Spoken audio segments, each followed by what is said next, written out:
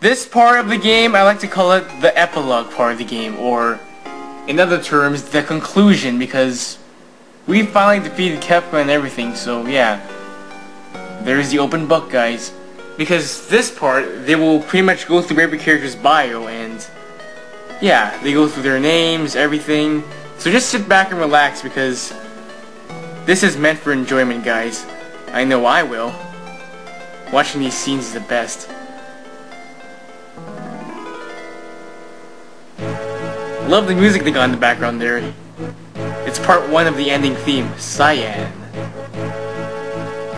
I love how they have this sword over there with the gleaming flash over there. Cyan Garamonde. Mondi, whatever. That's his full name. Whoa! Easy there, Edgar.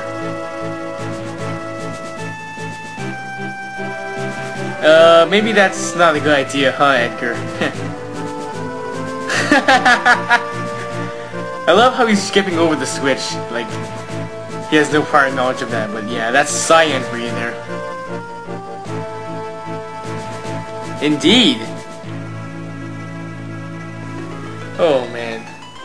But yeah, there are 14 characters in all, so you may want to sit back and relax for this one. Ooh, cards. Setzer, of course. Love the folding cards he got around there, flying around. Thus. Setzer Gabbiani. That's his full name. I wonder what the card actually says. Ooh, that's gonna hurt. Flip of a coin. Oh. Oh, you're choosing which way you want to go. Wait, what? What's going on? Oh, flipping the coin. Whoa! What is going on there, man? Oh, jeez. Oh, he was just flipping a coin to see which door they should take, and his luck really didn't save him this time, I guess. Aww. Love that reminiscence of his old friend that he has there. Ooh, a coin. You probably know what that is. Edgar Ronnie Figaro. And Sabin. Because they're brothers, they have the same bio, of course. And same scene. Renee. Whoa! Holy crap! What a beast! Oh, Sabin. I mean, he's just holding up that girder and protecting his brother. I mean, what a brother!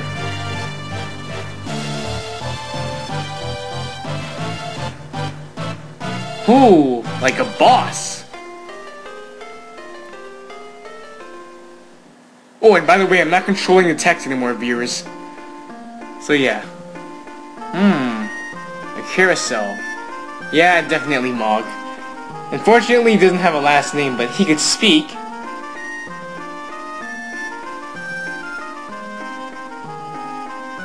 Whoa! Uh-oh. Don't worry, Mog. We're here for you.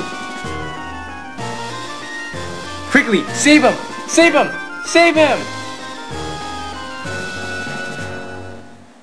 Ow! What are you grabbing him by? Like, ow? Is that by the ear? Oh, the hair. I thought it was, by the head. Oh, you made him mad. What the heck is that? Oh, Umaro. Yeah. The bones kind of revealed it away, but yeah.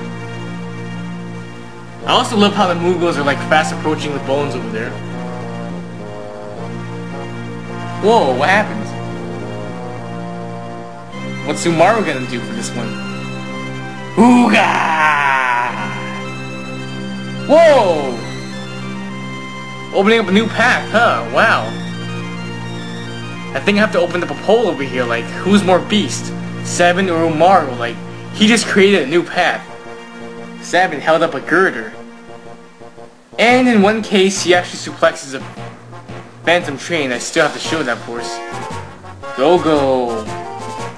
That helmet looks familiar, of course. The first time I ever played this, I thought it was Shadows. Believe it or not. Whoopsies. Oh, this part of the dungeon. Yeah, I remember here. Same time, I don't remember that ever happening in the game. Oh, good thing we have Gogo here. He can mimic Celeste. Oh, watch this. Masterful. Wait, grab the chest. Oh. Oh, poor Gogo. I guess that's what happens when you mimic a person for too long. Gaul or Gowl, yeah. What? There was something in the helmet? Wow. It appears we have reached the blockage. Oh, some fancy hopping skills you got there, Gaul. The conveyor belts are still functioning after that gigantic explosion? Wow. Not bad, guys. Not bad. Oh! Poor Celeste. Never push a lady down.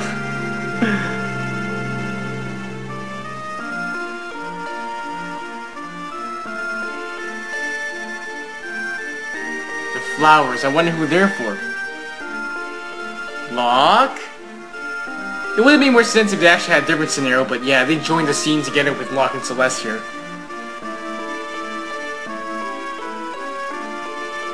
I also love how they also give us the last names of each and every character, like... They've actually left us in the dark. I heard that Final Fantasy VI was the first game where they actually... Whoa, what's that? Over there. Uh-oh. But yeah, Final Fantasy VI was the first game where they actually came up with the last names, like, think about it. Whoa!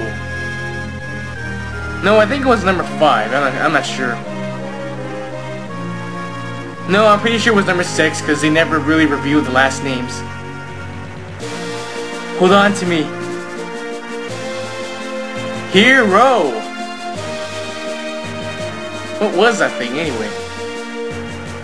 You're not gonna tell us now, are you, Celeste? Oh, I love how he just drags her away like that, oh boy. But yeah, I think Final Fantasy VI was the first game where they actually gave the characters a last name.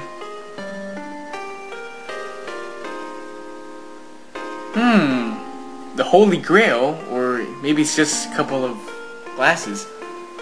Terra, the original and main character of Final Fantasy VI. Wonder what we're gonna see here. Oh boy. What's going on? Something emanating here? Magicite. I am your father! No. What could that be? But yeah, there was a rumor saying that they actually, during the scene when magic just disappears and fades away, they actually say that Terra was gonna die from it, but no. The writers actually decided to change it because it was going a little too far, because like, you just can't kill a main character in a video game or anime or anything, you just can't kill them. Oh, Realm. The Pictomancer of our party. I love that paintbrush they have over there. The gleaming lights, oh my goodness. Wow, you guys are certainly behind. You're still there?